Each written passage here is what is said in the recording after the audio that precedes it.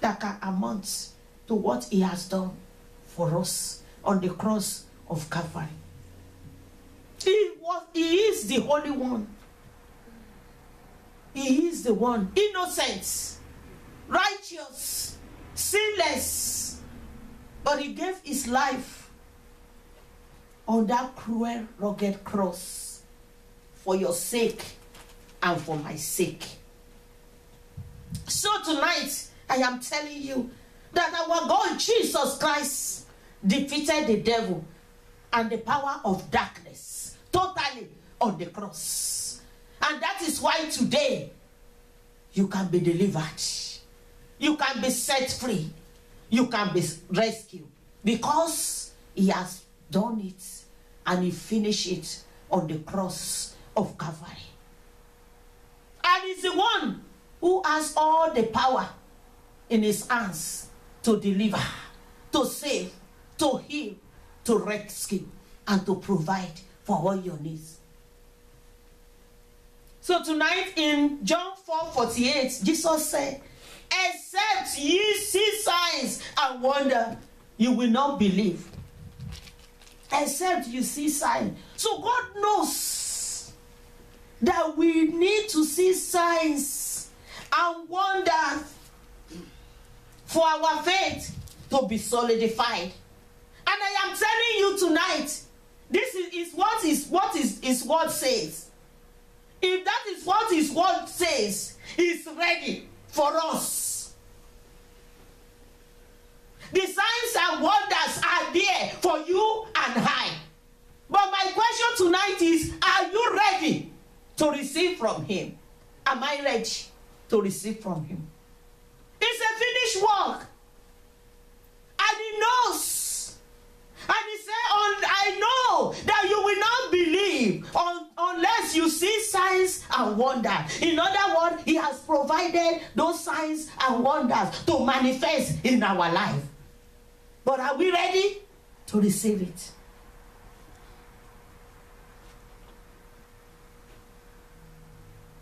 It is because we do not believe. If we are ready and we believe that it will happen, I am telling you definitely it's going to happen. Because his word is yea and amen, and it is settled. Our God is not a disappointment and it's not a failure. And tonight, that same God is here. So as you are sitting down here, right there, I want you to be searching yourself. The unbelief, be telling be saying it to yourself, unbelief, I drop you off tonight in the name of Jesus, because I am receiving signs and wonder from the Lord. And it shall be so in our life. In the name of Jesus. Amen. In Exodus 15 verse 11, the Bible says, who is like you, O Lord, among the gods? Who is like you, glorious in holiness, fearful in praising, doing wonders? In Isaiah 53, one of his names is Wonderful. So our God himself is wonder. So every second, wonders comes out of him. In fact, if there is anything that we can that is lesser than second, it goes out, goes out, goes out, goes out. Are you receiving yours? Am I receiving mine? Because at any second, he is wonder. Wonder. Every time. Are we receiving those wonders in our life? Are we receiving it in our home? Those signs, are we receiving them? So tonight, I am declaring it again. Our God is God of miracle. He shows signs and wonder to his people. But unless we believe, we cannot receive it. Jeremiah 32:27 says, he says, behold, I am God of all flesh. Is anything hard for me? And in Jeremiah 32:17, it says, Lord God, behold, thou hast made the heaven and the earth, by thy great power, and stretch out arm, and there is nothing hard for thee. Nothing is hard for God to do. So that hard situation of yours, that problem, that issue, the Lord say they are pieces of cake. He said they are not hard for me. He said the thing that is impossible with you is possible with God. All you and I need to do is to believe, and His signs and wonder will continue non-stop to follow us in the name of Jesus. In Isaiah 44:26, the Bible says, who confirmed the word of His servant and performed the counsel of His messenger. So this passage is telling us that God performs whatever His messenger says. And I want to tell you tonight that all the believers are messenger of God. So it is our responsibility to say it. And God is ready to do it. In the name of Jesus. All He's demanding for us is little faith.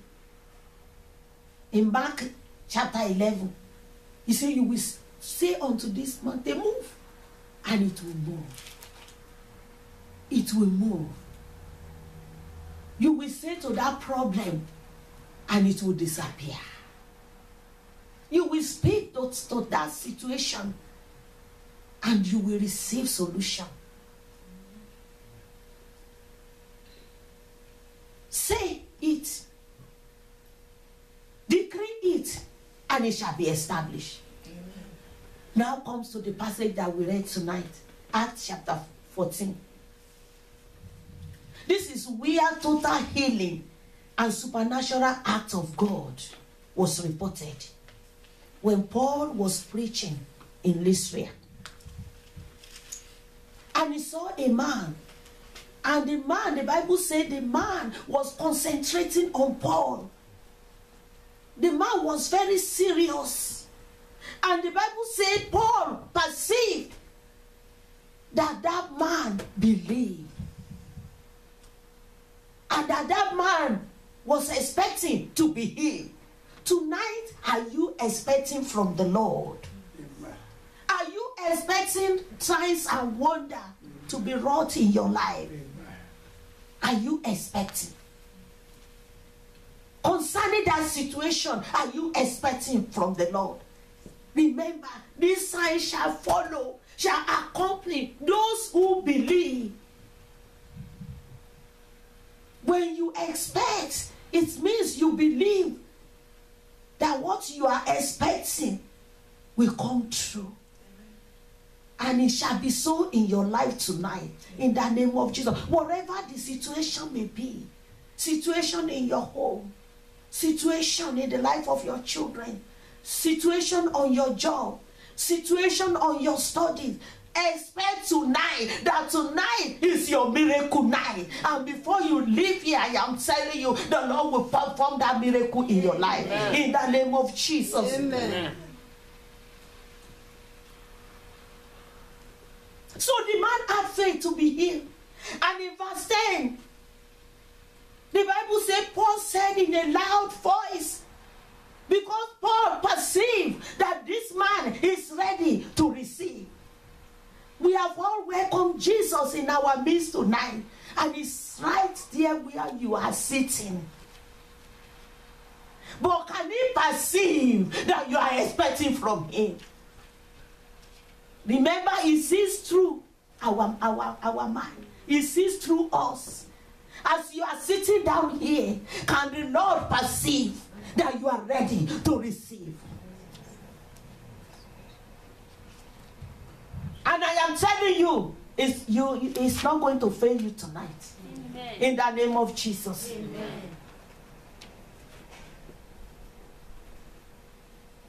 So in verse 10, Paul said with a loud voice, he said, stand upright on thy feet. Stand upright on on thy feet. You cripple, stand upright on thy feet. Whether you are crippled tonight spiritually, physically, financially, I am challenging that crippleness in you to disappear. Amen. In the name of Jesus. Amen. The Lord is here and is telling you tonight, stand upright on thy feet. Amen.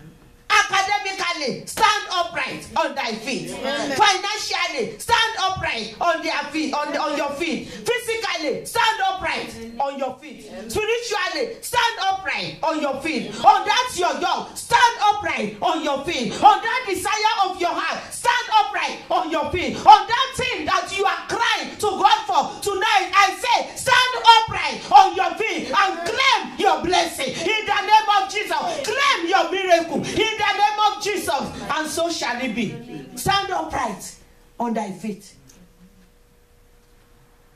So Paul, with a loud voice, shouted, and the Bible says the man lived and walked.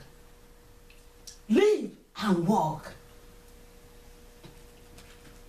Yes, the word of God shall be confirmed in your life. Amen. And in your situation. Amen. In the name of Jesus. Amen.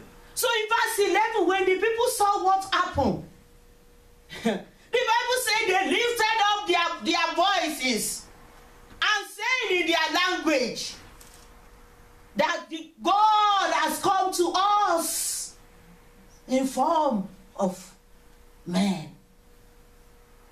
God has come to us. So Paul and Barnabas were treated like gods. In fact, the Bible said they were now putting things together to make sacrifice. They named them Jupiter and Mercurius. And they were trying to offer sacrifice to them. And when Paul and Barnabas heard of it, what these people were about to do, they rent their clothes. They rent their clothes. And they ran to them and say, why do you do these things to us? We are men like you. Men of like manner with you. We are not different. We are not different. It is the anointing and power of God in us that is producing such an awesome result. You are witness right now. It is not our power. It is not our might. What you are seeing in your midst, it is the anointing of the Holy Spirit. And I am telling you tonight, members of the Balm of Gilead Outreach Ministry, what you are receiving here, the miracle you are receiving here, the messages you are receiving here, it is the anointing of the Lord Most High that is producing them. It is not anybody's power. They say it is not by our might. It is not by our power, but by the Spirit of God. And they started talking to them. They told them to turn. And they said that is why we are asking you to turn to this God, the Creator. He is the Creator. And stop worshiping the creature. Worship the one who created the heaven, who created the earth and the sea and everything in the sea that you are worshiping. He created the sun. He created the moon. He put the stars together. It is him that you are to worship. The Creator, not the creature.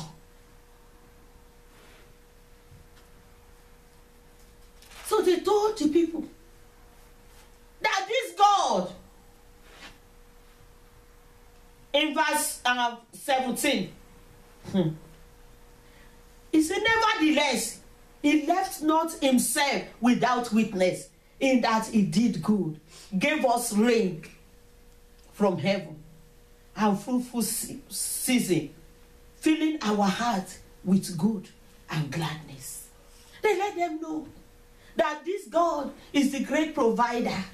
Is the all-sufficient God. Is the King of glory. Is the rock of ages. Is the I am that is I am. Is the everlasting Father. Is the only wise God. There is no other God that is wiser. Is the one who is. He is the one who was, who is, and who will continue to be. He can never be dethroned. He is God. He reigns forever. From everlasting to everlasting. And he told them that everything around you that you are seeing testify of his kingship. Everything around you that you are seeing testify of his lordship. And I'm asking you tonight, don't you see things around you that testify that Jesus Christ is Lord? Things around you that testify of his glory, of his power, of his strength, of his mind, of his ability, of his dominion, of his majesty, of his knowledge, of his wisdom, of his understanding. Don't you see things around you that speak of his love, that speak of his mercy, of his goodness, of his surpassing day? Don't you see around you that speaks of his provision? Don't you see things around you that tells you who God is? The one who gives rain at his time. He supplies everything that you need. The fruitful season. It may be cold, but I am telling you, the coldness, it brings something. God has created the cold. He has created the warm. He has created the snow. He has created the sun and the moon. He created them to come out at their season. And that is why nobody can stop the sun from rising. Nobody can say the moon that, you know what, you cannot come out at your set season. And nobody can stop the star from shining. And if there is nobody that can stop the sun, that can stop the star from shining, I am telling you, no power of darkness can stop your blessing. In the name of Jesus. Amen. The Bible says he filled our hearts with goodness, with food. Sometimes when I look, some country they will say there are so many million. And I used to ask myself, and all these people, they feed every day. God feed them every day.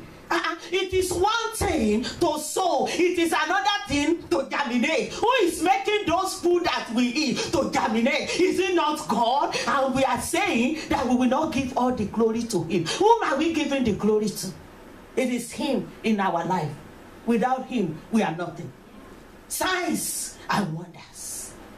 It's filled with signs and wonders. And I am telling you, tonight you will not go without receiving yours. In the name of Jesus. Amen. He is God, and there is no other. All glory, all honor, all power, all praises, all adoration must be ascribed to him. Because it's not a man. It's our miracle worker. The Bible says, whatever you ask in his name shall be given to you. So therefore, brethren, when you are coming anytime to this program, I want you to believe that you are coming to his presence.